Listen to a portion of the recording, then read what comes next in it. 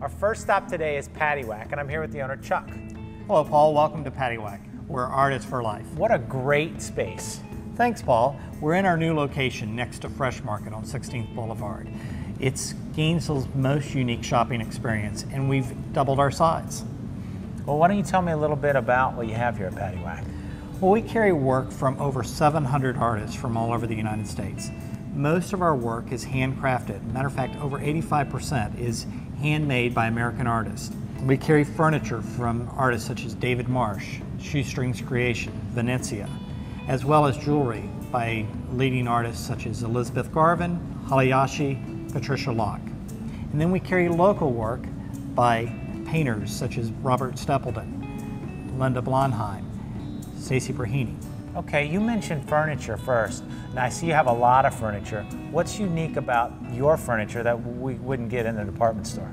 Well, Paul, all of our furniture is handcrafted here in the United States by individual artists. There's artists such as David Marsh, who is known for his unique use of color and painting. Well, wait a second, let me stop you there. What if you don't like the color? Everything can be customized to your specification. If you want it to be a different size or a different color, it can be done. Okay, and what about the other artists? All of our artists work individually on each piece, so everything can be customized. Okay, and the jewelry you have here, what makes it different than what I could just get in some chain store? Each piece is handcrafted by an American artist, so each piece is one of a kind in of itself. Now, I notice you have some trendy stuff here too. Who's the jewelry by? Well, we carry work by Hayashi, very hip, very trendy. We also carry some classics by Patricia Locke, who's known for color and stones. And then you have Natty B, who's local, that's made it onto the national scene. Very modern look. You mentioned local. Now, is all the artwork that you have on the walls, the paintings and stuff, is that all by local artists? Most of it is by local artists. You'll find paintings by Robert Stapleton, Stacy Brahini, and Linda Blondheim.